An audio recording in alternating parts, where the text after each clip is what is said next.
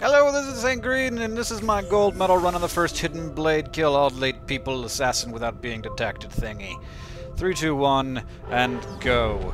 And first guy's pretty easy. He doesn't seem to ever really notice you, even if you run straight at him and stab him in the heart or head. Doesn't really matter where you stab him. This guy, likewise, very easy. Drop down behind him. I had a hard time with this red bar for some reason. A lot of the times I did not go over it very speedily, but that time it worked really well. This person wants to be my friend, and I'm stabbing that person. Stabbing in the heart, and your carotid artery is now broken. I had the most trouble with this guy. See, originally I just jumped straight up and ran right at him, and I was able to kill him before he noticed me. But that did not work after the first time, so now I'm spider Ezioing around until I kill him. And now he's dead. And then I jump all the way down, and I don't know if this is a good idea, but it's really dramatic and beautiful, so I decided that I would do it that way. Then I jump up here,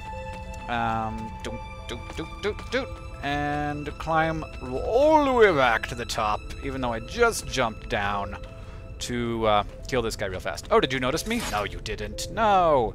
Then, from the top, down again on a couple levels to kill this guy, who thankfully did not notice me. And stabby, stabby, stabby. And one more guy, and we're at a minute 21, which means we're going to come in at the gold medal mark if I can make it across this thing. And I almost miss it, but I grab onto it. Oh my god, that was close. That would have been really annoying. And I stab him. Minute 31. If I hadn't have screwed up that grab, I would have beat my personal best, but I did screw up that grab, so I didn't. And that was this one, and that's my gold medal run. And I'll see you on the other side.